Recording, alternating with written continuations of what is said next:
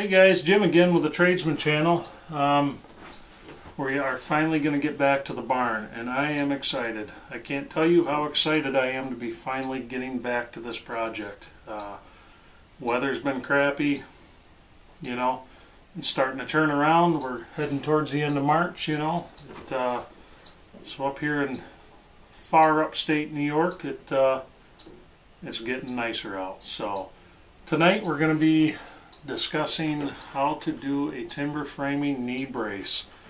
This is one of those things that's real important, so if you're planning to do one of these projects, you know, this is one you may want to pay attention to. A lot of your building is going to rely on these knee braces to really, this is what keeps everything from racking, keeps everything square.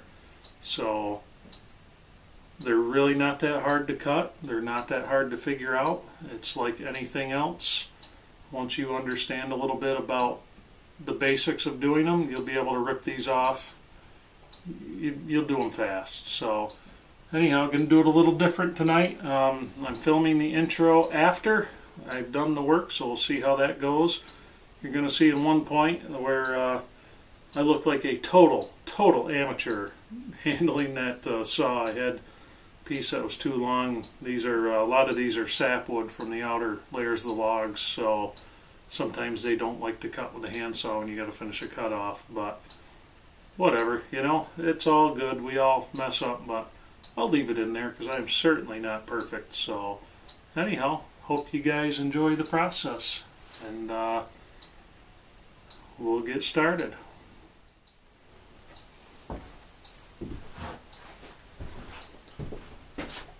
Alright, so we're going to lay out the first brace. I have 4 to cut, and when you find yourself having a bunch of pieces to cut, it's always a good idea to cut them all at once. You know, get a process going. It'll make everything a lot faster. I made the mistake of going piecemeal quite a bit with this, and I shouldn't have, but my mistake. Live and learn. So anyhow, just like any part of your frame process, when you're selecting your material for your braces, for me, I was trying to get away from large knots and things like that in them. I mean, some knots aren't going to hurt anything, but these braces perform an extremely important job inside the frame. These are what's going to keep everything square for you. These are what's going to resist your wind loads, your racking, things like that. When you lay braces out, you always put them opposing each other. So if the wind's hitting one way, you know, it's basically so the braces counteract each other no matter what. So if you got a wind load pushing on one side of the building, the brace on the opposite side of the building will help keep it from racking. I'm kind of the opinion you can't have too many braces. I mean, I pretty much have braces all over the place. So, but remember, in a timber frame, you're not relying on sheathing to hold your structure together. You're going to be relying on these braces to do the job. So anyhow, I said in a previous video on your framing square that you can find a lot of the information that you need on the square to figure a whole lot of different things out. How this pertains to your brace layout is here on the tongue of the framing square. That's this part, and this is the tongue, this is the body. On the tongue, you have a set of numbers here. Alright, so this is the size we're going with. We're going with a 36 inch by 36 inch layout.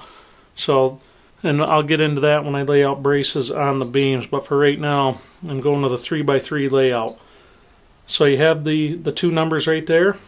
Alright, next to it you have this 50 with the 91 above it a little bit. That's 50.91 inches is the length of that brace. That ends up being 50 and 15/16 when you convert it from the 0.91 to a fraction. So if these are going to be 50 and 15/16 inches long, we got a little figuring to do here. So just like any other member you're framing, see how square everything is? It's right on the money. I like that. It's right on. Check it in a few different spots, because if you got off in your sawmilling, like right there in the middle, that's off a little bit right near that knot. I probably had a blade was probably a little dull that day, but she's off just a little bit right there. So come down a little farther. I know I'm out of the camera. But for the most part, that's pretty good there on that side. That's right on the money. So anyhow, all these joints are getting put into a 1/2 inch housing. So these aren't going to be set right up. These aren't going to be set right up. They're going to be recessed into the wall posts and the tie beams. So you have to account for that when you're cutting this brace. In order to account for that housing, I'm going to take my handy dandy framing, my speed square. Alright, good sharp pencil, #1 rule. So I'm going to measure 3/8 inches up on this. Okay, so that 3/8 inches there, my measurement of 50 9/16 inches, I'm going to go from this point here. But first I'm going to lay out this end of the brace. So I'm going to take my 45. I'll move the camera a little closer for you guys.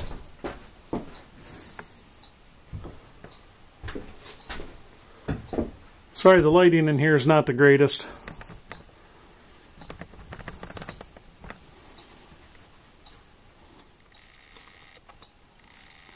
First time I've tried filming and zooming with this thing. Poor wife's camera, getting all covered in sawdust. Probably going to kill me later. I think we can see that, right? I think so. Okay. So if you see right here, I measured up my 3/8 of an inch. And that's important because if you're recessing these into a 1/2 inch housing, which is the standard housing depth for a brace, this can be recessed in a 1/2 inch. Now, if I were to just cut this flat, or cut it right here at the edge, and lay it out from that measurement, this brace would end up being too short to go into that 1/2 inch housing. So you have to move it up a little bit.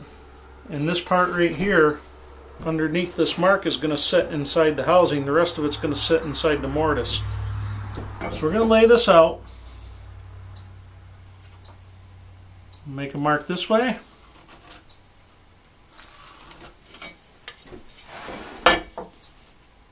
And get one here.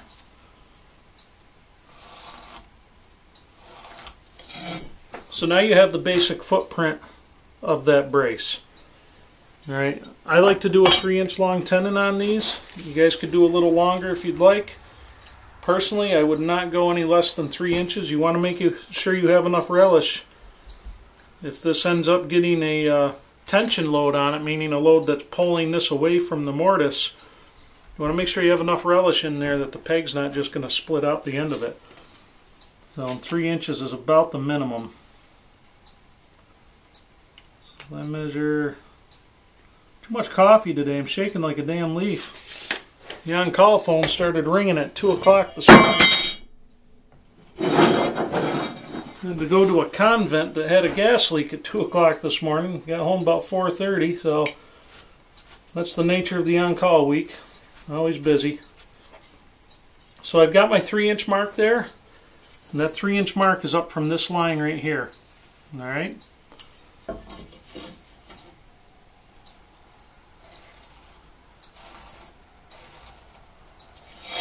Alright, so now I know where to go with that.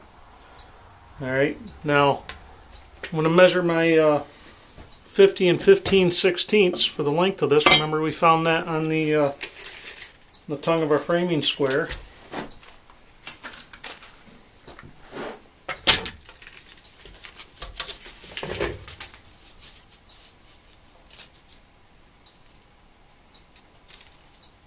Make sure you go where those two lines intersect. My turkey call clamp has been entertaining. Okay. So We're going 50 and 15/16, but I'm starting at the 10-inch mark. Double check.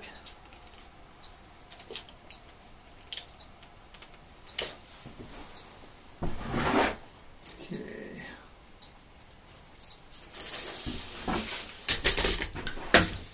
Turn the camera, show you guys more of my mess.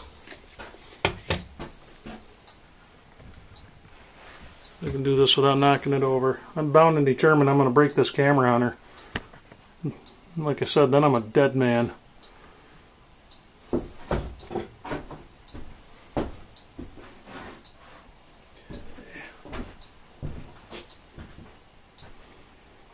I've really got to get used to this filming and working. It's a little different animal.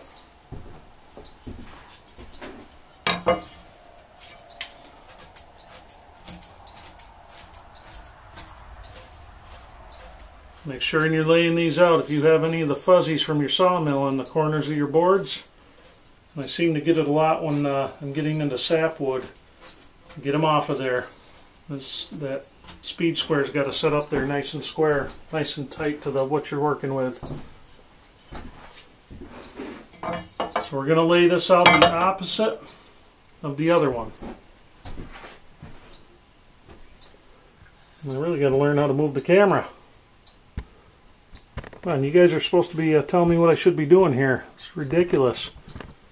Can't find good subscribers anymore. You can't have nothing. Alright. I'll measure up my 3/8.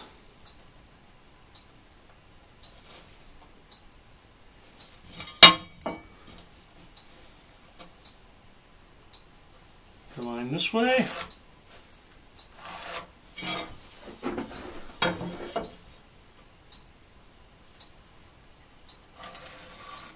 And that way.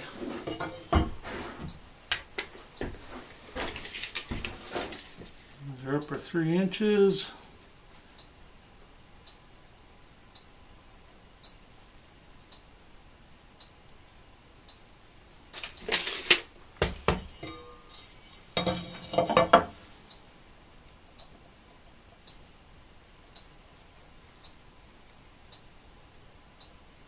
Left-handed, I hate when I have to use my right hand to lay something out. There it is.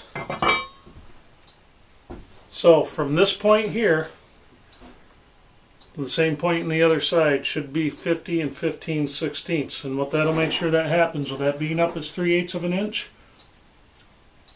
that's going to make sure that that lands tight inside that housing. And what I kind of like about using the housing, I know it's only a 1/2 inch of surface bearing area, but it's there, right on 1/2 inch on that line with the 45. I know it's only 1/2 inch for bearing area, but that's just extra bearing area. You got to remember your braces, they're working in compression, so they're going to be actually squeezed in between your wall post and your tie beam, if that makes any sense. So when you get a load racking against it, the beams are going to push against this brace. That's going to make it that much more rigid. Now you can go, this is a standard brace size. I mean, there's a 4x6 is one of the standard ones. You can go 4x4, 4x8, you know, kind of whatever your heart desires, but don't undersize them. This is probably, for the size of the beams I'm using, this is probably would be the smallest brace that I would use. So anyhow, I'm going to lay out the last one I have, and then we'll get to cutting them.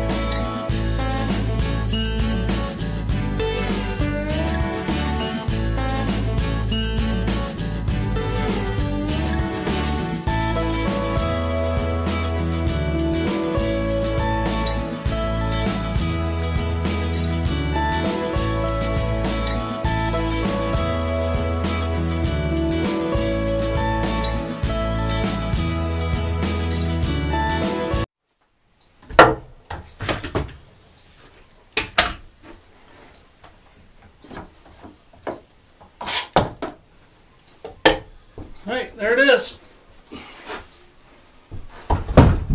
Get the camera off of here.